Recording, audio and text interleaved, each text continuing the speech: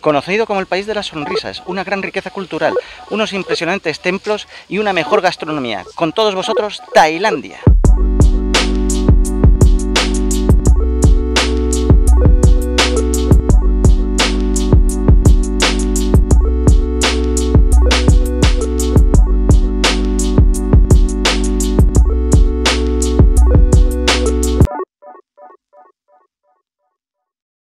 Hola cuarentones, me encuentro en el aeropuerto internacional de Ámsterdam, haciendo una escala de unas 4 horas para embarcarme en el siguiente avión, que va a tardar unas 11 horas y media, dirección Bangkok. Deciros que este aeropuerto de Ámsterdam es la mejor opción si tenéis que hacer una escala rápida para iros a un vuelo intercontinental, como es mi caso. Tiene unas maquinitas automáticas con las que pasa con el pasaporte y no tienes que esperar colas para nada. Y ese, cuarentones, es el avión en el que voy a estar metido en las próximas 11 horas.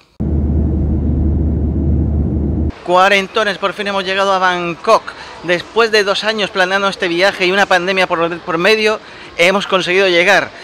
El avión, la verdad que bastante bien, a excepción de la comida. Deciros que he tenido una batalla encarnizada con la compañera que tenía a mi izquierda de viaje, la compañera de viaje, y desgraciadamente la he perdido porque no paraba de meterme los codos. Ahora vamos a pasar inmigración, después de ahí vamos a coger un tren, después el Skytrain y al hotel. Cuarentones, este es el hotel que hemos cogido en Bangkok por 2 noches. La verdad que el hotel es una maravilla, 4 estrellas. Tiene estas vistas por aquí. Y lo mejor de todo es el precio que tiene, 31 euros por noche. Y es que aquí los hoteles en Tailandia son súper baratos y de una calidad excelente. Después de una ducha reparadora nos hemos lanzado a la calle. Estamos un poquito cansados, pero no lo suficiente como para quedarnos en el hotel, cosa que sería un grandísimo error porque no son todavía ni las 5 de la tarde. Vamos a hacer lo primero, cambiar dinero. Hemos cambiado lo justo y necesario para coger el tren y luego el BTS en el aeropuerto, porque el cambio es malísimo. Vamos a ir a un sitio donde suelo cambiar yo dinero, que se llama Rich, que te hacen el cambio según lo grande que sean los billetes. Es decir, si llevas billetes de 100, 200, te hacen mejor cambio que si llevas, por ejemplo, o si entregas un billete de 20 o 10 euros. Y de ahí pues vamos a intentar ir a un templo, que luego os enseñaré, y alguna cosita más antes de irnos para el hotel a descansar.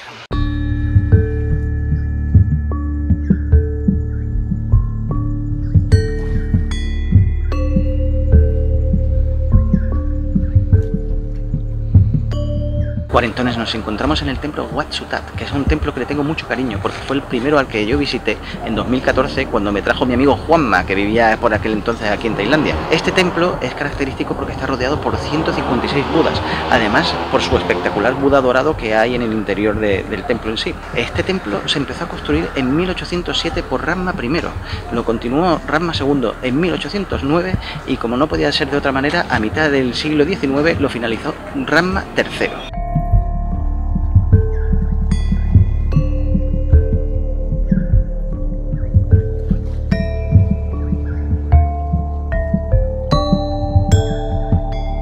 Cuarentones, como podéis ver, este templo es espectacular y además está vacío de turistas, solo hay locales. También os puedo decir que yo cuando vine en el 2014 pagué solo 20 bahts y hoy he pagado 100, solo pagamos los turistas.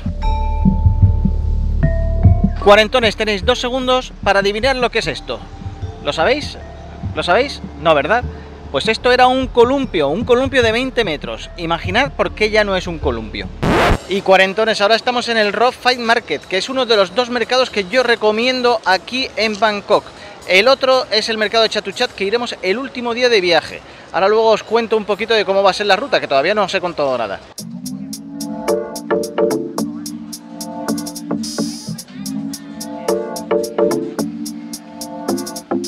Cuarentones, y esto que veis aquí es un coco pelado. Mirad lo que va a hacer Sara con la pajita, con fuerza. Y ahora te bebes el líquido que hay dentro y después te comes la carnecita.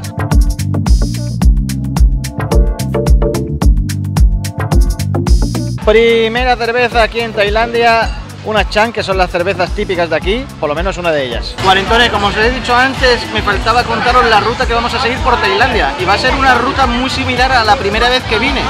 Bueno, parece que he venido muchas veces, realmente he venido unas cuantas porque esta es la cuarta vez que vengo a Tailandia, más en concreto a Bangkok. La ruta que vamos a seguir es muy similar a la primera que hice en su día, con la excepción de que vamos a quitar algunas ciudades como pueden ser Ayutthaya o Lopburi, la ciudad de los monos, muy chulas. Si es la primera vez que venís y venís con tiempo, os recomiendo que vayáis. Nuestra ruta, empezamos por Bangkok, subimos a Chiang Mai, de Chiang Mai nos vamos a Railay y de ahí nos vamos a las Islas Phi Phi, muy famosas por la película de la playa de Leonardo DiCaprio, y desde allí iremos a Onang para volver a Bangkok los últimos 3 días.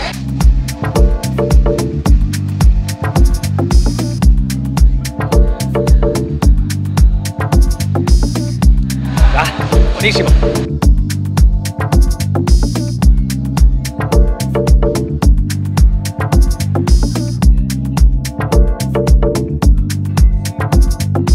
Cuarentones, y aquí dejamos el día de hoy. Nos vamos para el hotel, que estamos agotados, y mañana nos queda una jornada también muy larga. Hasta mañana. Buenos días, cuarentones. Segundo día por Bangkok. Hoy es domingo, el día está nublaete, lo cual agradecemos, no vamos a pasar mucho calor. Hemos descansado, aunque también os tengo que decir que hemos tenido que cambiar de habitación 2 veces. Pero bueno, se han portado bastante bien en recepción. Hoy vamos a dedicar el día a los principales monumentos que hay en Bangkok. Muchos de ellos son templos, el primero que vamos a visitar, de hecho, uno de los templos más famosos que hay por aquí, y luego iremos al Palacio Real y al Buda tumbado. Cuarentones, para ir al Golden Mountain, el primer templo que vamos a visitar hoy, hay que ir por este canal que la verdad huele bastante mal, que no suelen ir turistas, pero es toda una experiencia. Hay que ir en unas barcazas que normalmente tienen unas lonas azules en los lados que las suben para que no te salpique el agua. Y gran consejo que me dio mi amigo Juanma cuando estuve aquí: ve con la boca cerrada cuando estés dentro de una de ellas.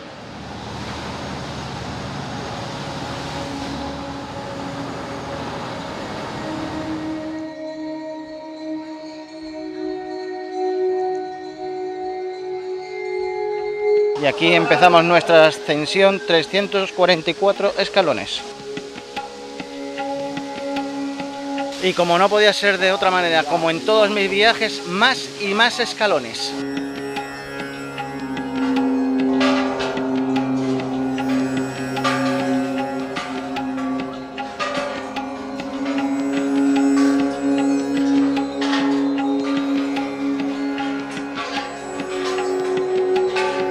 Y estas impresionantes vistas son desde lo alto del Wat Saket, o lo que es lo mismo la Montaña Dorada, que empezó a construirse en el siglo XIX y no se finalizó hasta la primera parte del siglo XX.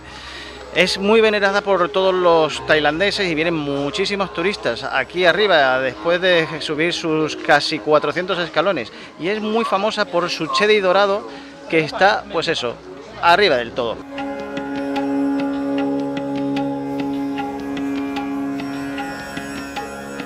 No sé si lo apreciáis, pero estos chicos lo que están es poniendo pan de oro pegado en estas esculturas como ofrendas.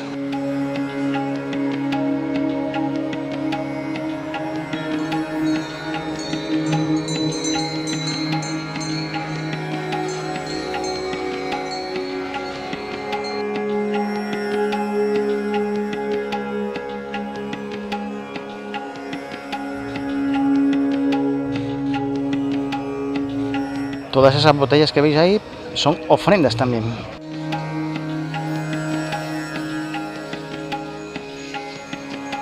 Cuarentones, salimos del Golden Mountain, la Montaña Dorada, y nos dirigimos hacia el Palacio Real.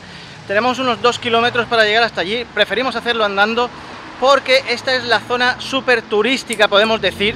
Aunque la verdad nos está sorprendiendo porque hay muy pocos turistas en estas fechas. Estamos a finales de octubre, finales de la época húmeda, y va a empezar la época seca, o sea que ya se tendrían que ver más. Bueno, deciros que, por ejemplo, aquí lo que es el transporte público como el BTS o el metro no hay.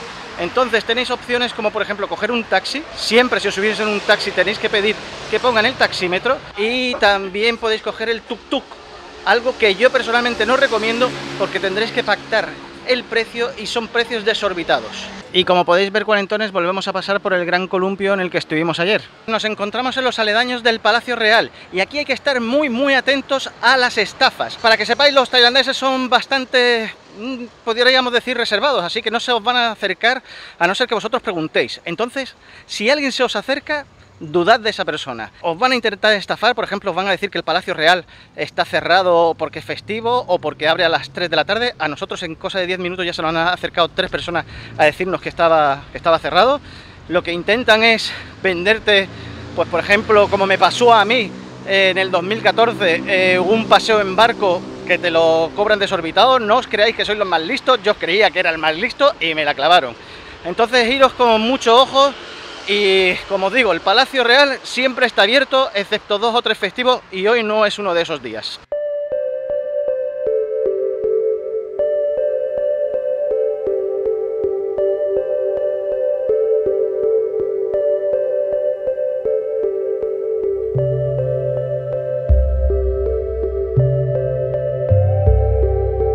Nos encontramos en la principal atracción de Bangkok, el Gran Palace, que empezó a construirlo Rama I a finales del siglo XVIII.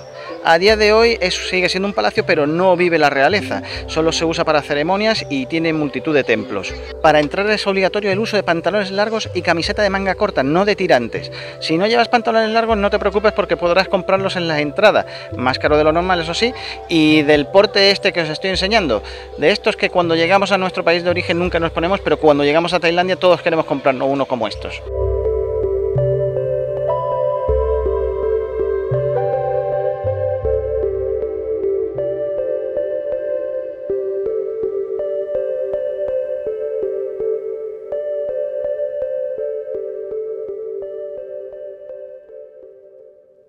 Cuarentones, ya hemos salido del Palacio Real, muy recomendable. Son muy restrictivos, no dejan grabar en casi ningún templo. Por ejemplo, en el del templo del Buda Esmeralda, imposible grabar, como te pillen, casi que te echan del recinto.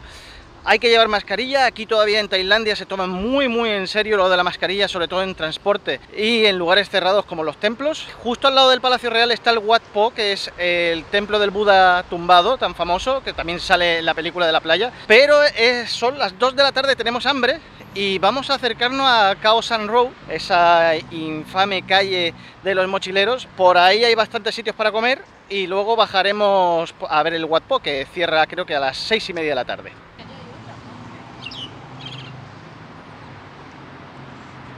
Cuarentones, hemos llegado a Khao San Road, la calle de los mochileros, conocida en todo el mundo. La verdad que me sorprende porque aquí las veces que he venido a Bangkok siempre ha estado repleta de gente, tanto de día como de noche. Se ve que el turismo todavía no se ha recuperado aquí en Tailandia porque está prácticamente vacía. Cuarentones, nos hemos sentado a comer nuestro primer pad thai aquí en Tailandia en este viaje. La verdad que tienen muy buena pinta los dos, cada plato por 80 bahts, nada, apenas 2 euros, 2 euros y medio. También hemos pedido unos batidos y nos va a salir toda la comida, ahora os lo pondré arriba, pero por apenas 6 euros todo. Esto es lo que hay que hacer para poder coger un barquito por el río. Buenas infraestructuras.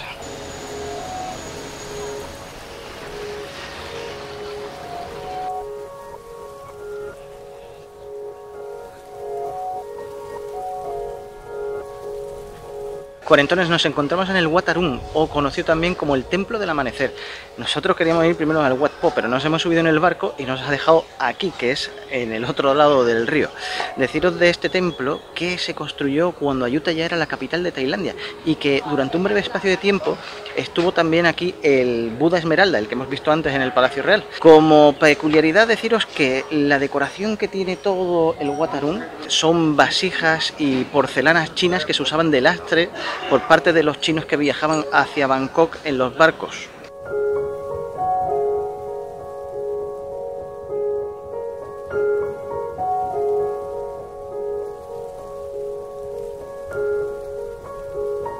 Volvemos a cruzar el río Chao Phraya, que funciona como una autopista de la cantidad de barcos que tiene, tanto públicos como turísticos. En este caso cogemos este barquito que lo único que hace es cruzar de una orilla a otra por 5 bahts, unos 12-13 céntimos de euro.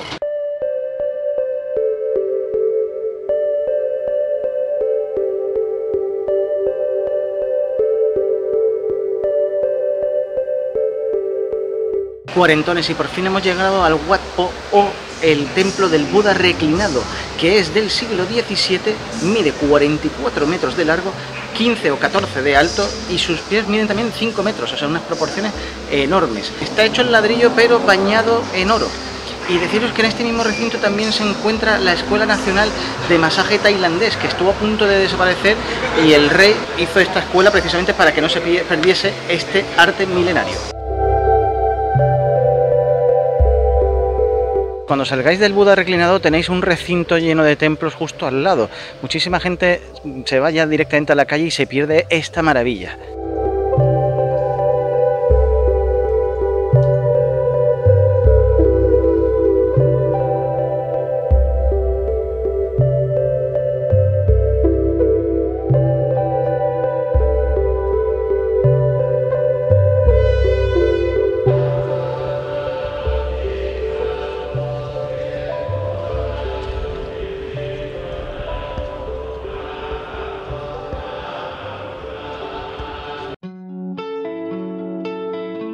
Cuarentones, este elefante blanco que tengo aquí es la razón por la que se construyó este templo. Y estos tres señores que tengo aquí detrás son los creadores de Chiang Mai. Cuarentones, nos encontramos en el Wat Arun, un templo del siglo XIII que está bastante alejado de Chiang Mai, a la falda de la montaña donde está el Doi Suthep. Y aquí, cuarentones, un puesto de insectos. Cuarentones, y por fin llegamos al barrio de Niman, el barrio que es famoso por los nómadas digitales y por los hipsters.